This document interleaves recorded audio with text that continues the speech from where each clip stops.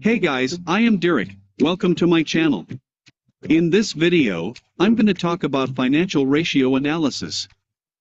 Financial ratio analysis involves methods of calculating and interpreting financial ratios, and this is to analyze and monitor the firm's performance.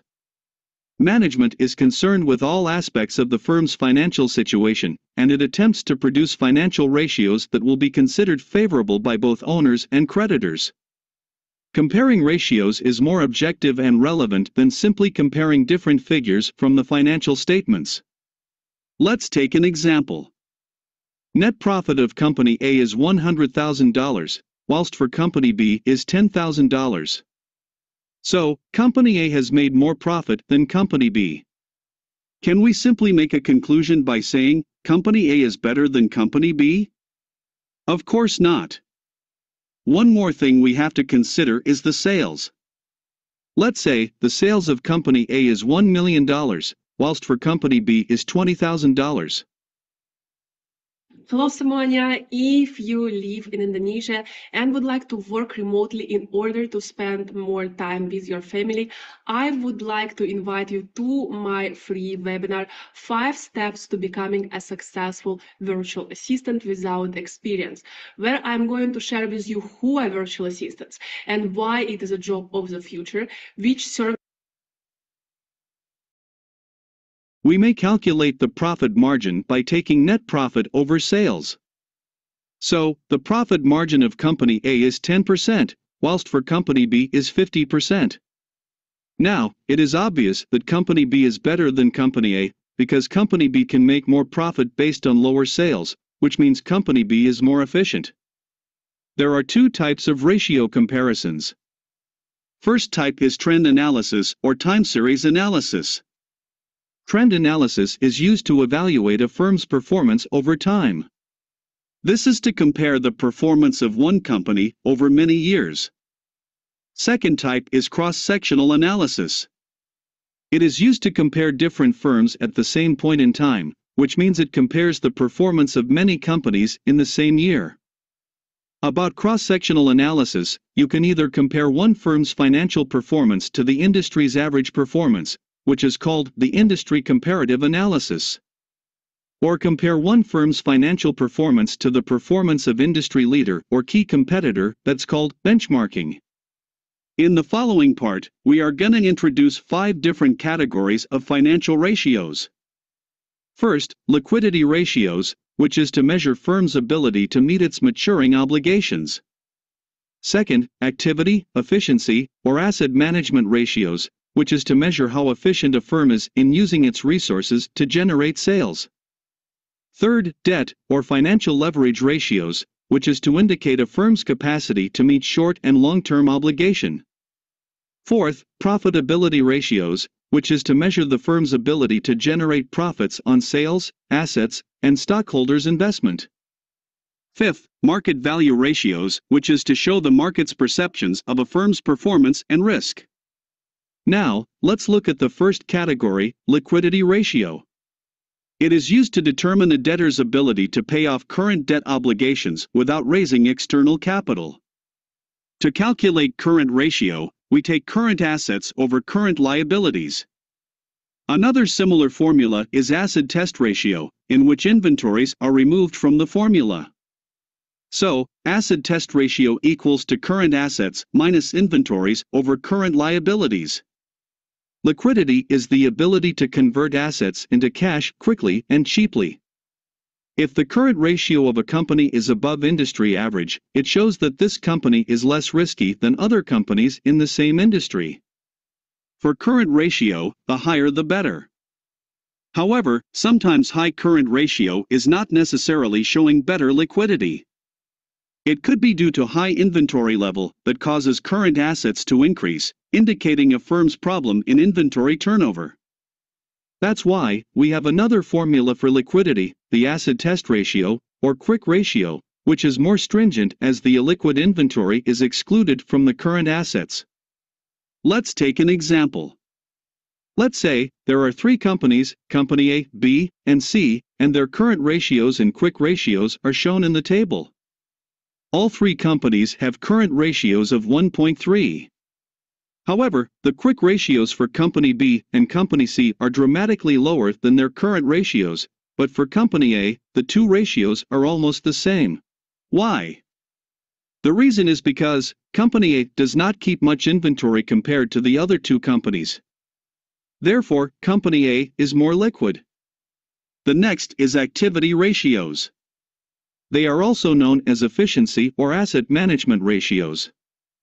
Accounts receivable turnover is calculated by taking credit sales over accounts receivable, in which accounts receivable means the amount of money that customers have not yet paid back. Accounts receivable turnover shows the number of accounts receivable a company collects during a year. In other words, it shows how many times the customers make payment to the company during a year. For accounts receivable turnover, the higher, the better. Another alternative is to convert the turnover into period, which means how many days. Average collection period is calculated by taking accounts receivable over credit sales times 365 days. Average collection period shows the average number of days accounts receivable remains outstanding, or it means how many days it takes for customers to make payment. Some of my followers ask me, can I get a remote job even if my English isn't fluent? Yes, you can get a remote job with basic English skills. I felt the same when I got my first remote job as a virtual assistant. English wasn't my first language, but it didn't stop. The shorter, the better. Shorter average collection period means customers take shorter days to pay back money. Higher accounts receivable ratio or shorter average collection period may imply the following. A company operates more on a cash basis. When customers pay by cash, then accounts receivables will reduce. So, accounts receivable turnover ratio will become higher. A company is efficient in the collection of accounts receivable, which means the company can collect outstanding balances pretty quickly, probably through frequent reminders, clear invoicing, and timely follow-up on late payments.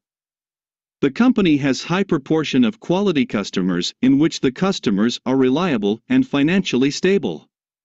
So, these customers are more likely to pay their bills on time, resulting in faster collections and a higher turnover ratio. The company has a conservative credit policy regarding its extension of credit. For example, the company offers a shorter credit term to its customers by requesting them to pay in a shorter period, which may result in faster collections and a higher accounts receivable turnover ratio.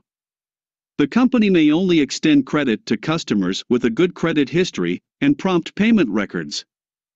Industry norms in which the accounts receivable turnover ratio can vary depending on the industry.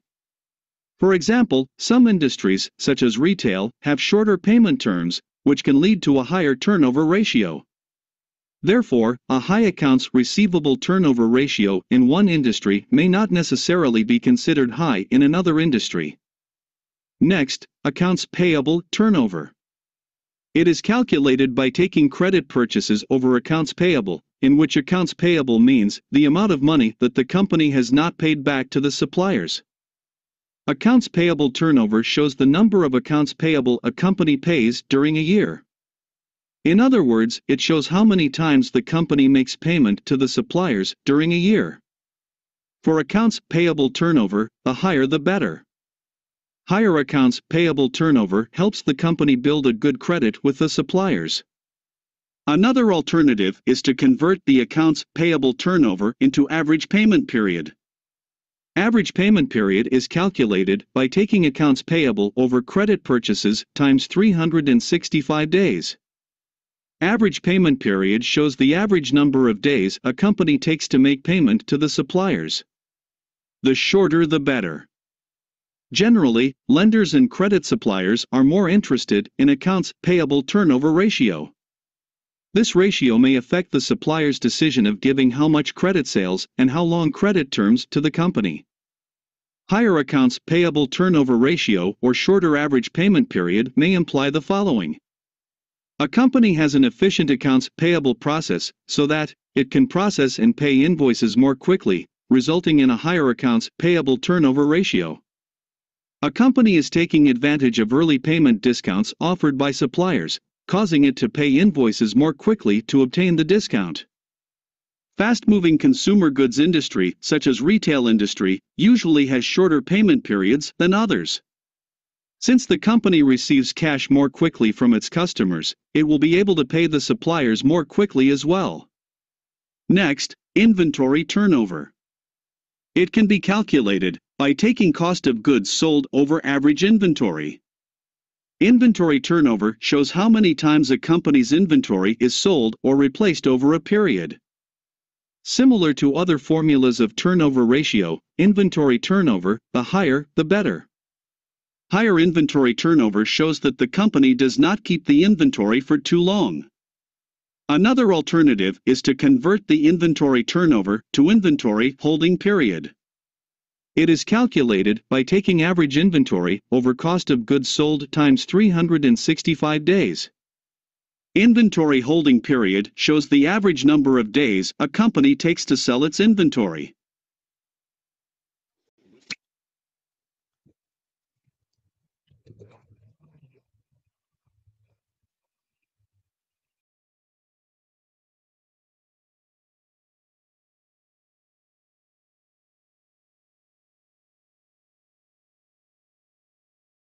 The shorter, the better. Keeping the stock for too long may cause the products to become obsolete. People would not be interested in buying outdated products. For inventory turnover ratio, usually we apply average inventory figure. To calculate average inventory, we take beginning inventory plus ending inventory divided by 2. This is to average out any seasonality effects on the ratio. Seasonality effects mean certain months the company may have higher inventory while others may have lower inventory. A low inventory turnover or long holding period is usually a bad sign, because products tend to deteriorate or become obsolete as they sit in a warehouse. A high inventory turnover or short holding period may imply the following. The company is selling perishable items, such as groceries. The company is running out of stock due to high demand of the products, which may cause losing sales to its competitors. Next, fixed assets turnover. It is calculated by taking sales over net fixed assets. Fixed assets turnover shows how able a company is to generate sales from fixed asset investments, namely property, plant, and equipment. Higher asset turnover ratio indicates that a company has more effectively utilized fixed asset investments to generate revenue. Another similar ratio is total assets turnover. It is calculated by taking sales over total assets. It shows how effective a firm is to generate sales from total asset investments. These ratios can vary widely from one industry to another. There are some factors affecting how much to invest in fixed assets. These factors include cost of assets required and how long to be used. The longer the assets will be used, the more it makes sense to invest in them. The depreciation policy, such as straight-line method or accelerated method. For accelerated method, net fixed asset value may decrease more. Extent of assets being leased or owned. Leasing can be a good option if the company does not want to tie up too much cash in fixed assets. Technology used, for example, different companies in the same industry may adopt different technologies. The technology used can affect the efficiency of the assets and the overall productivity of the company. A manufacturing company may invest more in fixed assets, while a social media company, such as Facebook, may be lesser. That's why social media companies tend to have higher fixed assets turnover ratios, which is not comparable to other industries. The next category, debt ratio. It is also known as leverage ratio. Debt is long-term or short-term liabilities. Debt ratio measures the degree to which a firm is employing financial leverage. Firms with high debt offer less protection to the creditors in the event of bankruptcy. To calculate debt ratio, we take total debt over total assets. For this ratio, we can't say higher or lower is better. Higher debt ratio means the company has higher financial risk, while lower debt ratio shows lower financial risk. Bondholders and creditors are interested in this ratio, as this ratio tells them how much risk they are facing if they invest in this company. Low debt ratio is preferable as it provides more protection to the bondholders and creditors in the event of liquidation or any financial problem. High debt ratio means high fixed interest charges. Firms could be unable to make interest payment in the event of economic recession or during low seasons. Low seasons happen when the company has low revenues. Next, debt to equity ratio, calculated by taking total debt over common equity. It measures a company's debt relative to the total value of its stock. A high debt-to-equity ratio generally means that a company has been aggressive in financing its growth with debt. For taking higher debt, the company can invest in more projects, so that it will have higher earning potential. Eventually, it will be benefiting shareholders. However, if the cost of debt is higher than the return, which means what the company pays is higher than what the company earns, then the shareholders' value would be badly affected. Although taking debt can grow the company, excessive debt could lead to liquidation and bankruptcy. Next, times interest earned. It is calculated by taking EBIT over interest expense. This ratio is to measure to what extent current earning of the firm is able to cover current interest payment. In other words, it shows how many times a company can cover its interest charges on a pre-tax basis. I studied the 10 most powerful empires over the last 500 years and the last 3 reserve currencies. It took me through the rise and decline of the Dutch Empire and the guilder, the British Empire and the pound, the rise and early decline in the United States Empire and the dollar, and the decline and rise of the Chinese Empire and its currencies, as well as a ratio of less than 1.0 implies that the firm is very likely to be in default of making interest payment, which can eventually lead to bankruptcy. For times interest earned ratio, the higher, the better. But a high ratio may also indicate that a company has an undesirable lack of debt or is paying down too much debt with earnings that could be used for other projects. The next category, profitability ratios. For all profitability ratios, the higher, the better. Gross profit margin is calculated by taking sales minus cost of goods sold over sales. It measures how effective a firm is in making decisions regarding pricing and control of production cost. Operating profit margin is calculated by taking operating income over sales. It measures the profitability of a firm's operation before considering the effects of financing decision. So it is suitable for comparing the profit performance of different firms that might use varying amount of debt financing. However, for net profit margin, it is calculated by taking EAT minus preferred dividend over sales. It measures how profitable a firm is after deducting all the expenses, including tax and interest. Net profit margin shows how much profit is available to common stockholders. Potential investors are interested in these ratios, as profit level is tied to the sustainability of a firm. It is a good signal if it is higher than the industry average. However, this ratio may be subject to earnings manipulation. For example, the company may sell products to shell companies, which means the fake companies, without collecting money but record it as revenue. This could produce misleading results to the investors. Another profitability ratio is operating income return on investment, which is calculated by taking operating income over total assets. It measures how effectively a company is in using its assets to generate earnings before paying interests and taxes. Return on asset, ROA, is also called return on investment, ROI. It is calculated by taking EAT minus preferred dividend over total assets. It measures how effectively the company is in converting its asset investment into net income. Return on equity, ROE, is calculated by taking EAT minus preferred dividend over common equity. It is also known as return on net worth. This is to reveal how much profit a company generates with the money shareholders have invested. However, ROE is directly influenced by the amount of debt used by the company. Sometimes, high ROE may simply reflect greater proportion of debt leverage used by the firm. For high-growth companies, we should expect a higher ROE. The ROE is useful for comparing the profitability of a company to other firms in the same industry.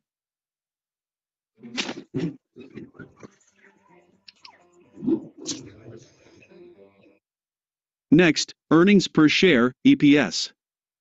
It is calculated by taking earnings available to stockholders over number of common stocks outstanding. EPS shows the portion of a company's profit allocated to each outstanding share of common stock. In other words, EPS is a measure of how much profit a company makes per share of its stock. If two companies could generate the same EPS number, but one could do so with less equity investment, this would mean that the company with less equity would be more efficient at using its capital to generate income. Simply speaking, the company is able to use less money to make profit. So it would be a better company. If operating cash flow per share is greater than the reported EPS, that means the earnings are of a high quality, because the company is generating more cash than is reported on the income statement, which is a good sign. But if the operating cash flow per share is lower than the EPS, it means the company might not be making as much money as it seems on paper. As a summary for the profitability ratios, they can be divided into three types. First, profit over sales, including gross profit margin, operating profit margin, and net profit margin. Second, profit over asset, including operating income return on investment and return on asset. Third, profit over equity, which is return on equity. The last category is market value ratios. It provides an assessment of the firm's performance as perceived by the financial market. These ratios should parallel with the accounting ratios for that firm. For example, if the accounting ratios suggest that a firm has more risk than average firm in the industry and lower profits prospect, this information should reflect on a lower market price of that firm's stock. Price-to-earnings ratio or PE ratio is calculated by taking market price per share over earnings per share. This ratio measures the current share price relative to its per-share earnings. It tells you how much money an investor needs to invest in a company in order to get $1 of profit that the company makes. Sometimes it is referred as the multiple because it shows how much investors are willing to pay per dollar of earnings. A high PE ratio shows that investors are expecting higher earnings growth in the future. Next, price-to-book ratio, PB ratio. It is calculated by taking market price per share over book value per share. To calculate book value per share, we take common equity over number of common stock outstanding. This ratio compares the price of a company's stock to the value of its assets, reflecting the investor's perception on the company. If the ratio is less than 1, it means that investors think the company's assets are not worth enough to justify the stock price. This could be because the company is taking on a lot of risk or doesn't have enough money invested in the business. Therefore, investors have low confidence to invest in the company as they may not think it is a good opportunity to make money. The company's assets may not generate enough profits in the future to justify the current stock price. Although financial ratio analysis is very useful, it is subject to some limitations that must be taken into consideration when interpreting the results of the analysis. Different firms may use different accounting policies, such as depreciation methods or inventory valuation methods, which can affect the values of the financial ratios.